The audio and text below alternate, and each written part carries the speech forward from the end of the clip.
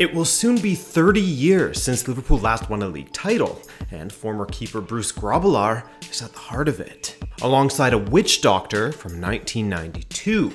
Hey, I'm Paco, and a big thank you to Rashid for suggesting this video. If you have any other video suggestions, then be sure to comment those below, because hey, we've got time, man. I've always had a ton of fun doing these sorts of videos, the not so serious videos, like the 7 dead cats that cursed Racing Club at Argentina. That's a favorite video of mine, by the way. If you haven't done so yet, you should check it out. But yeah, with football being cancelled for what's looking like a while, unfortunately, we can explore these weird avenues together. Every once in a while, you know? Okay, let's start, and if you aren't too familiar with all of Liverpool's former players, then Bruce Grobbelaar is one of the most decorated Liverpool players in the history of the club, and one of their most iconic keepers. Born in Durban, South Africa, he grew up in the region formerly recognized as Rhodesia, which is now modern-day Zimbabwe, the team he represented at the international level. But before football, he served in the Rhodesia Regiment during the Rhodesian Bush War, or the Zimbabwe War of Liberation, a harrowing time to be sure, which I won't go over in this video, but I've included a link to an interview in which Grobbelaar himself speaks of his time in that war.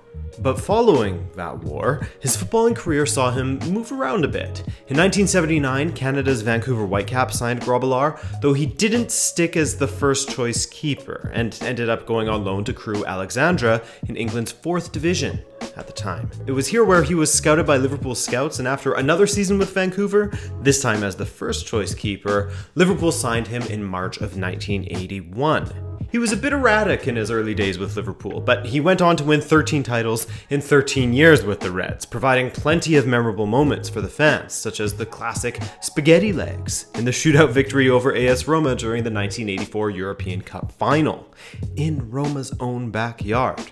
But he still holds the title of being the last Liverpool keeper to lift the trophy of the league title, as he was part of the Liverpool squad that won the league in 1990. So where does a witch doctor come into play with all of this?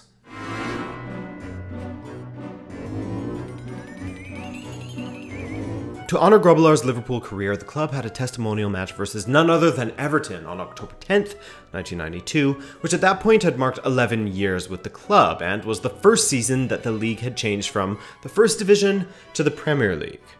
The friendly ended 2-2, with Grobbelaar in fact failing to convert a penalty, but that, of course, is not where the curse comes in.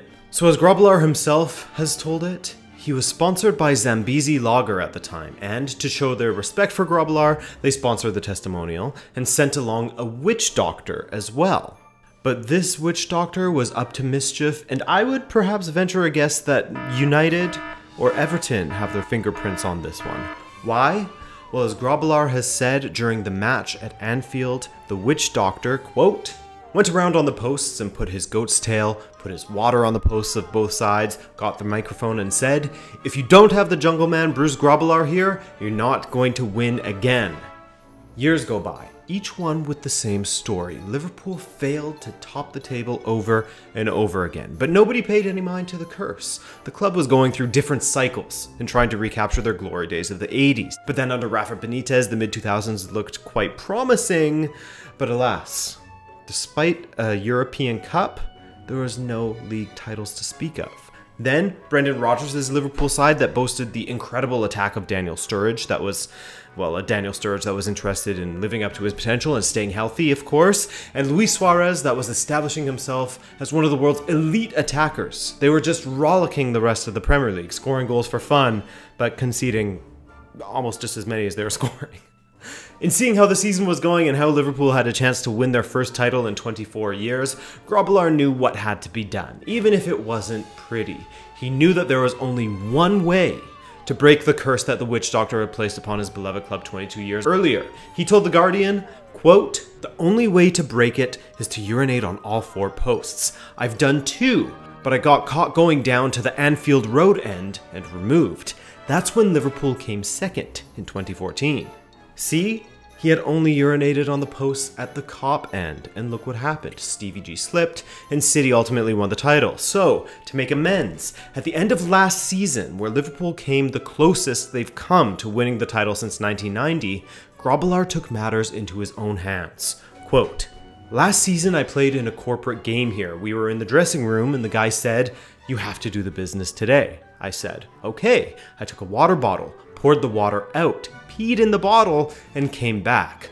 First half at the Kop end, I splashed it all over the posts. Second half, I came down to the Anfield Road end and splashed it all over the posts."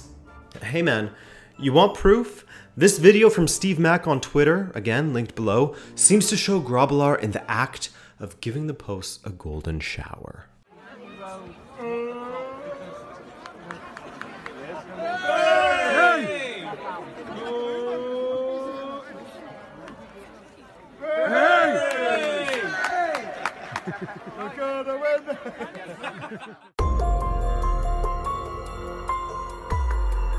Now the thing is, we don't know yet if the curse is broken thanks to, and I can't say the real name of it because YouTube will punish me and times are already tough as is, but thanks to the beer sickness. This season is up in the air. It's likely Liverpool will be awarded the title, and they are deserving of it given how great they were this season, but if they aren't, perhaps the curse lives on. Perhaps since Grobbelaar used a bottle, it doesn't count, and the witch doctor's curse will continue to haunt Liverpool until it's taken care of properly. I mean, just ask the Australian football team how strong witch doctors' curses can be, as in 1969, they were cursed to never qualify for a World Cup again, and they didn't do so for decades. In 2004, Australian TV host John Safran traveled to Mozambique to undergo a ceremony to reverse the curse from 1969, including blood magic. Well, chicken blood magic. But did it work?